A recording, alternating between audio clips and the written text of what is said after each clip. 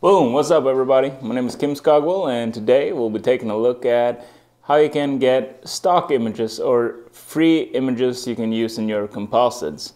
And you can do it right through Affinity Photo, so you don't have to go in, open up Google Chrome, Safari, Firefox, whatever you use. You can just do it right from Affinity Photo, and it works really great. Again, if you like this tutorial, I would love it if you hit that subscribe button and the notification bell. And other than that, we're just gonna get to it.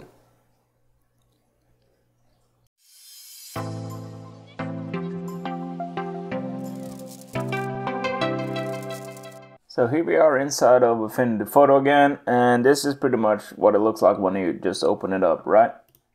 So we're gonna see if we can find an eagle or something, some maybe seagulls from stock photos we can use, and instead of going online and doing it, you can do it right here from Affinity Photo.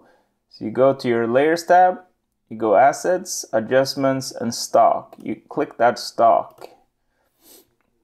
And here you can see we get something that is linked to Unsplash. We also have Pexels and Pixabay, or Pixabay.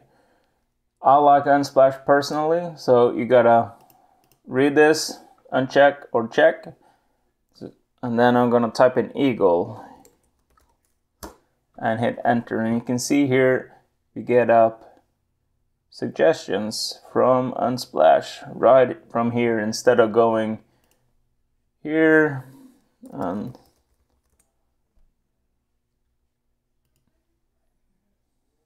then go through here and do it all.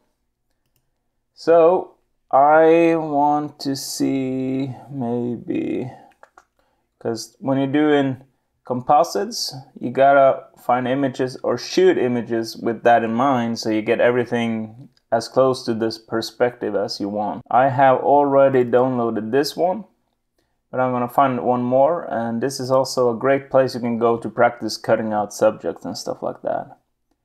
We're gonna see here if you have a different one we can use. I might try. So I'm gonna hit download for free. You're gonna get this up. You see it gets downloaded here. And this is saying attribution is appreciated and allows contributors to gain exposure. You can copy the text below and when you use it. I highly recommend you do that if you do it for commercial applications, but just for your personal one that you're just gonna show your family, there's really no need unless you really want to. It's always appreciated. Get a shout out. So what we do now, we can go back here to layers. Then we're gonna go where we downloaded them. And now you can see here downloads. I'm gonna take this one and open with Affinity Photo. And there it is. It's just open up a new tab here. That's pretty much it. I hope you liked it, and if you did, please hit that subscribe button and the notification bell. I would really appreciate that. I'll see you all on the next one.